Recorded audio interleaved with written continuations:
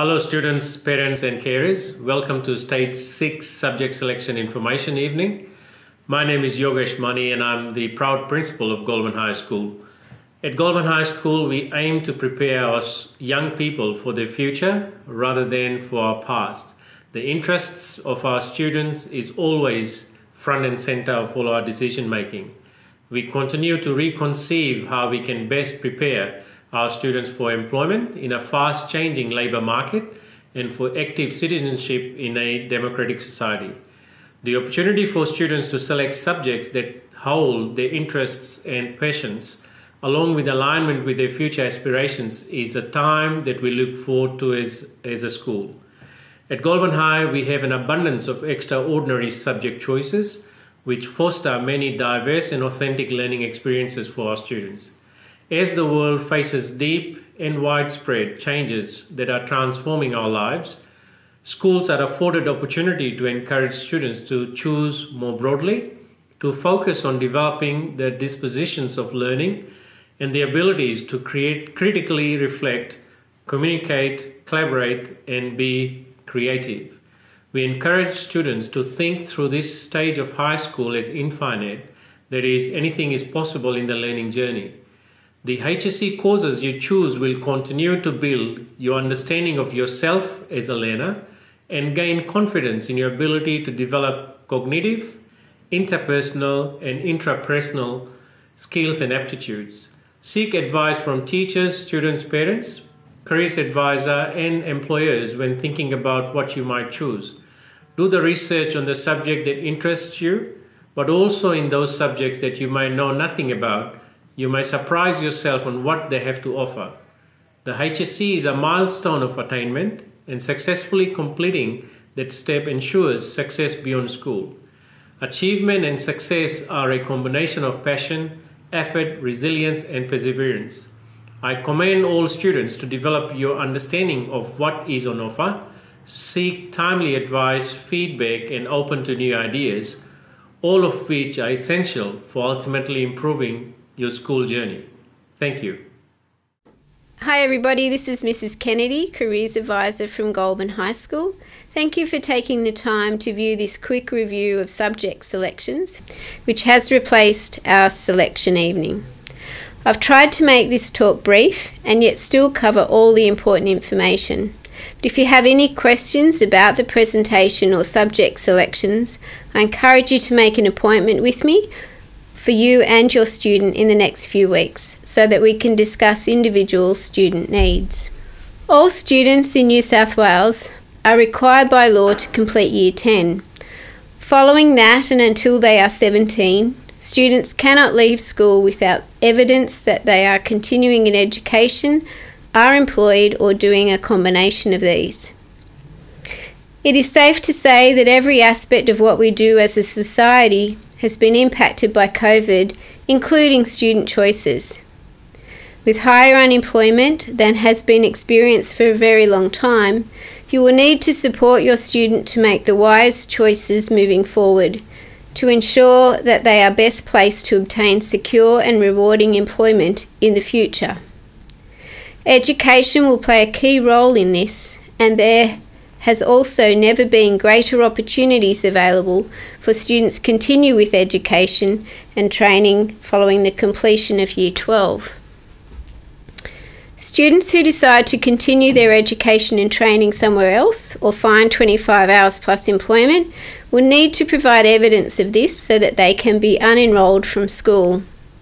If there is any chance your student will be returning to school, you will need to carefully consider the courses available and have a clear plan about what the student will achieve from the additional 2 years at school in order to make the most appropriate subject choices. Most students say that they are returning to school to finish Year 12. Students who leave school after completing Year 10 but before completing Year 12 will receive the New South Wales Record of School Achievement, or ROSA. The ROSA is a cumulative credential in that it allows students to accumulate their academic results until they leave school. The ROSA records completed Year 10 and Year 11 courses and grades and participation in any incomplete Year 11 or 12 courses. Most students who stay to complete Year 12 will also hope to receive the High School Certificate or HSC. Each year we have a number of students who, for a variety of reasons, complete Year 12 without obtaining their HSC. This presentation aims to clarify the rules around obtaining the HSC to enable you and your student to make informed decisions. There are a number of key terms to understand when talking about subjects in Year 11 and 12. The first of these is units. Most HSC courses are worth 2 units. We offer a few extension courses, which are the only 1-unit subjects available at Goulburn High School. Students in Year 11 study the preliminary year of their courses from terms 1 to 3 in Year 11. They then commence to study the HSC component of their courses from term 4 Year 11 until the end of term 3 Year 12, with written exams scheduled during term 4 Year 12. To get your high school certificate, you must complete at least 12 units of preliminary courses and 10 units of HSC courses, including English in both years. In most subjects, you need to satisfactorily complete the preliminary course before you can start the corresponding HSC course. 2-unit courses account for 124 hours of study time in each year, which equates to 58 minutes per fortnight. The next key term is Board Developed Courses or BDCs. These are developed by NESA, and all students in the state study the same course content and complete the same HSC examination. These courses may contribute to the calculation of a student's ATAR, which I will explain later. On the HSC ROSA, each board-developed course will be reported as a mark out of 100, with 50 marks coming from the exam and 50 from a school-generated assessment mark. Exams are not just written, as for some subjects the exam may include a practical item or performance that has been created over the 4 months of the HSC course. Many 2-unit courses' written exams will be 3 hours in length. Some courses have optional exams, which again I will explain later. The second type of course is a board-endorsed course. These courses have syllabuses endorsed by NESA to cater for a wide candidature in areas of specific need not served by board-developed courses. These courses may offer an alternative career path for students. They do not have external examinations, and they are reported on the HSC as a mark out of 100, completely generated by the school, with no external assessment. Vocational Education and Training courses, or VET courses, provide students with an opportunity to obtain nationally recognised qualifications alongside the HSC. Vocational courses provide industry-specific skills and knowledge. VET courses can be either board-developed or board-endorsed courses. Board-developed VET courses have mandatory work placement. Students who do not complete the placement will not fulfil the requirements of the course, which may impact on the HSC eligibility. Board-developed VET courses have optional HSC exams for inclusion in an ATAR. VET courses can be delivered at school or externally. TAFE Goulburn are offering a range of courses, and students have been emailed details of the options available and the enrolment process. Paper copies are available from Careers. Students could also consider TAFE Digital, with a range of additional courses on offer. Students selecting these external courses do this separate to the school selection process. School-based trainee and apprenticeships provide students with an option to complete the HSC and either complete a traineeship or commence an apprenticeship at the same time. A wide range of training and course options are available, and the best way to see them all is to visit the SBAT in New South Wales website. students are able to go to their paid employment 1 day per week. They will also complete their vocational study, which may mean attending TAFE for a day, a week, or maybe a block at a time. Or they may do online study with visits in the workplace from their trainer. A student's SBAT subject can count as 1 or 2 of their school courses. Whilst this is a great option for many students, finding an employer who is looking for an apprentice or trainee is often difficult. Students interested in this pathway should be working on it now. In addition to the ROSA, students will receive either an AQF certificate, which is awarded to students in VET courses who successfully complete all requirements of the AQF certificate, or a statement of attainment for those students who partially complete the certificate. There are a number of rules around subject selection, in addition to needing 12 units for Year 11 and 10 for Year 12. All students must include at least 3 board-developed courses in their subject selections to be eligible for the HSC. English is mandatory for the HSC and will be one of the BDC courses for all students. There are a number of English course options and details are included in the selection booklet. All other subjects are optional, including maths. Can I please urge careful consideration around the decision to select maths and whether or not maths is going to be important for future courses and employers. Most industries will require you to use maths in some form, and indeed some employers, particularly those taking on apprentices, will not even interview students who haven't been studying maths. In addition, it will now be mandatory for students to study maths for several universities, regardless of the course they are studying. And those wanting to study to become a primary school teacher must also complete maths in the HSC. Students often say they are no good at maths. I ask them to consider that they will not get any better if they don't continue studying it. Over 130 courses are approved for study for the HSC.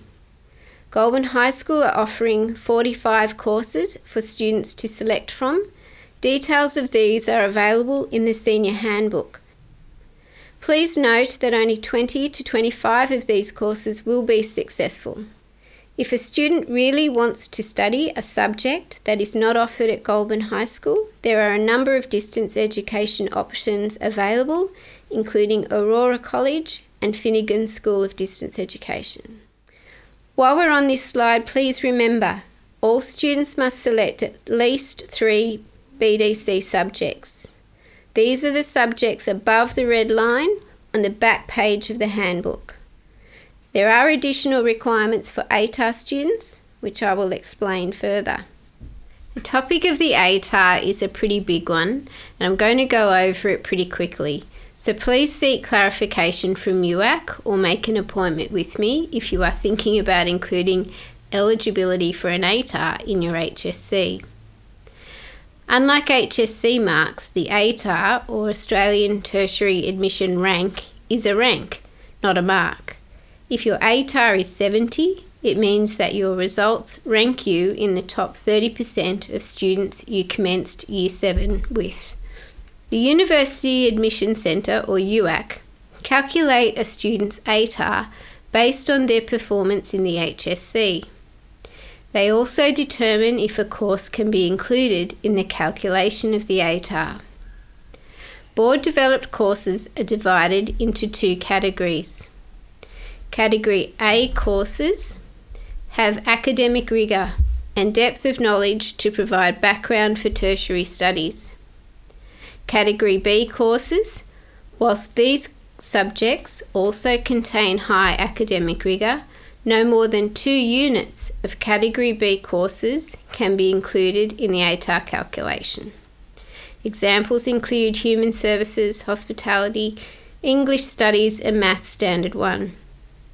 Students must complete the optional exams in these subjects for them to be included in the ATAR. Please note that while the ATAR is used for university admissions, it is not the only way students can get into university. Students without an ATAR or with poor ATARs may still be accepted to university straight after Year 12. And there are many alternate pathways to explore. For rural and regional schools, an average of 20% of HSC students will use their ATAR for direct entry to university. Selecting subjects that will make you eligible for an ATAR won't guarantee that you will get the ATAR you need to get into the course you want. This slide is a very quick summary of how marks translate to ATARs. HSC marks are reported between 50 and 100. They are reported in bands. As you can see, band 6 includes marks between 90 and 100 and so on. The average mark in the HSC is 75. The marks for a student's best 10 units are added together, then all students' marks are put in a line and ranked.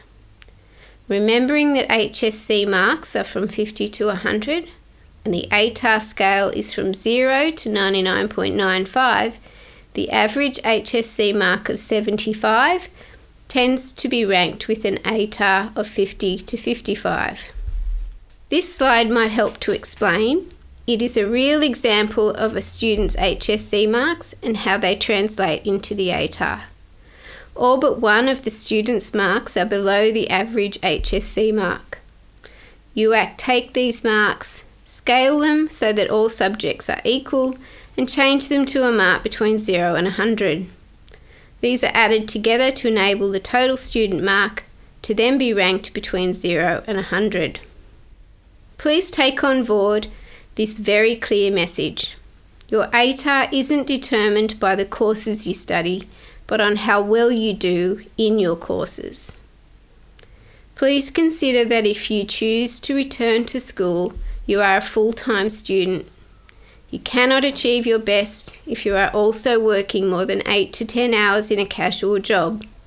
You have a lifetime to work. Make the most of this time to focus on learning. There exists a myth around scaling that students will achieve better results if they study academic subjects because UAC will scale the marks for these subjects much higher. This is incorrect. Please don't play the scaling game. Scaling happens on a yearly basis and depends on the results of each cohort. So the answer to the questions, are certain courses always scaled up or down, is no.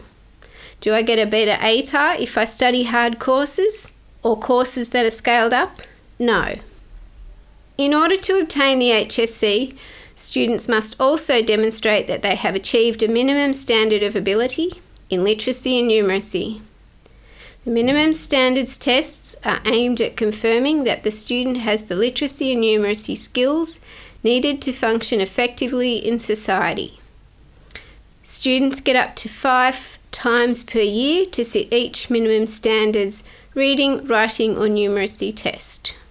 Students have been completing these tests in work education since term 1 and all students should have their results.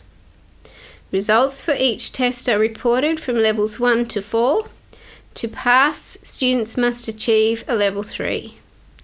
Results are reported on their ROSA. Visit the NESA site for further clarification. The decisions about which subjects to do and whether or not to get an ATAR should be based around research into possible career paths, leaving your options open.